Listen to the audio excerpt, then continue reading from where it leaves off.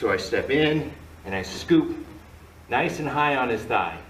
Some guys will grab all the way up in the crotch. You don't have to. Just don't grab down here. Okay, that's not going to help.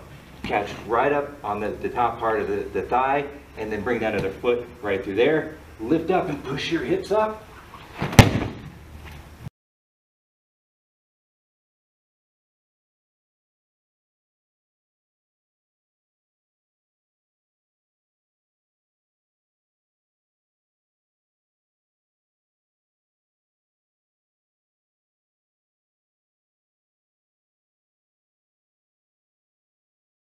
So if Mike comes in with stand up upon Seoi Nage, Gary's going to hop around and he's going to counter with a Te Guruma.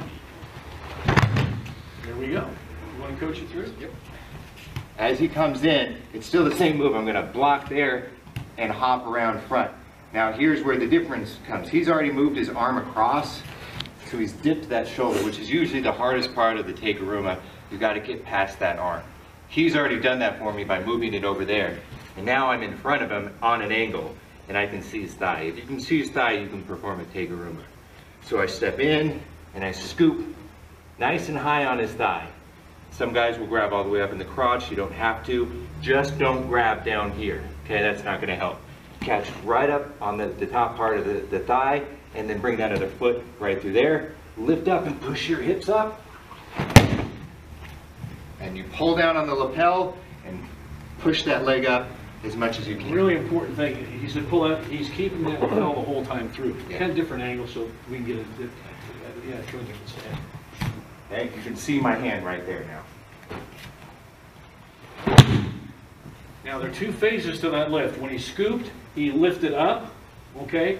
Then he just shifted a little bit and turned and he rolled him. That's the Te, hand, and then the wheel is the Guruma, that second part. It actually comes Te Guruma. We'll do two more times, then we'll let you practice, okay?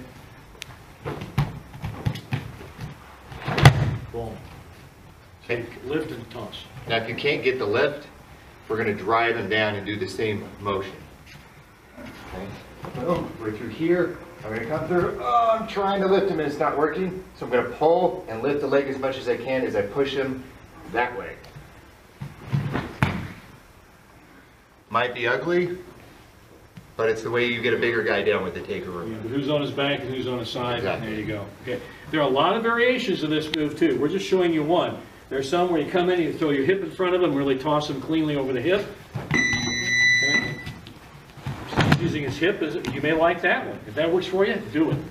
Any of these work, and there are a lot of other variations too. I mean, you do thigh lifts and all kinds of cool stuff, but that's pretty much the standard Te Guruma out of the counter to this. Did everybody see that? We good with it?